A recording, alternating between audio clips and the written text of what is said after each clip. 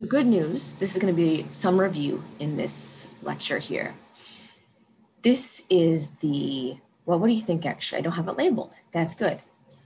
Where's anterior and posterior in this baby head? Okay, if I come up here, right there's anterior and there's posterior. Therefore, this over here is the posterior pituitary because it's in the back. Sorry, the arrow sucks. So you remember from the last video, neurohormones are made in the neural cell body in the hypothalamus, transported down and secreted into the circulation of the body to travel throughout the bloodstream. The two hormones that do this are oxytocin and vasopressin. Vasopressin is ADH, anti-diuretic hormone. We will see this more. What do you think? Anti-diuretic hormone. Kidneys. When we talk about the urinary system, we'll come back to anti-diuretic hormone. That's its primary. Oh, well, right there. Silly me. Oxytocin, we won't come back to besides pretty much this week. So these are the two neurohormones. They are what? Look at them. These are peptide hormones. So you already know what action they have on their target tissues. They're going to bind to G protein coupled receptors because they can't enter through the cell.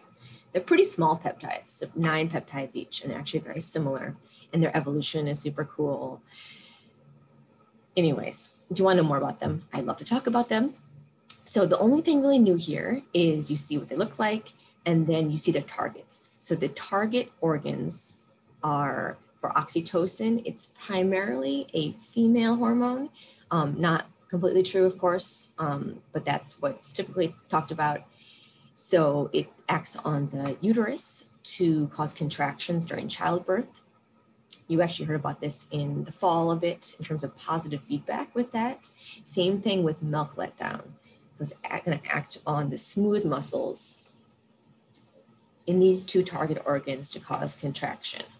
It also, just to give males some information here, it's going to be involved in sperm ejection during ejaculation.